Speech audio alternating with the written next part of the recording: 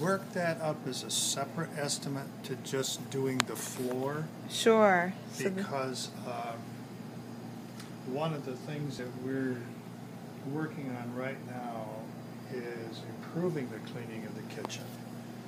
Okay. And we just had it inspected last week. Oh, great. We had a few things we had to do, which we've done. Okay. But one of the things we have to do is keep it up to snuff. Maybe what we ought to do is start with a major professional industrial cleaning of everything, not just the floor.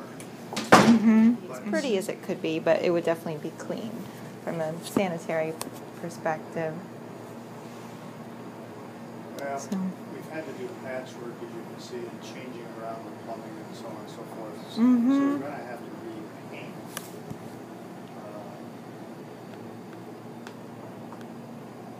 I would say the walls it was put in and had it painted. Oh, so now we're wow. going to do the floors. Yeah. We're going to replace ceiling tile before we do the floors.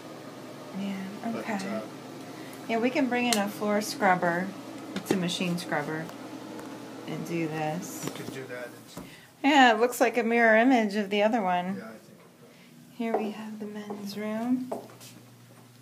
Same thing with the ground at the bottom of the cove. It really needs attention.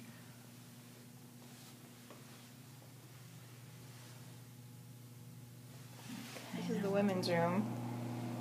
Oh, it is the same color. What am I thinking? Oh, no, it is a different color, isn't it? Yeah. The floor is different color. Okay. Definitely get that answer for you. So you'll replace the ceiling tile, but the soot that's on the wall needs to be that's cleaned. on that emergency light.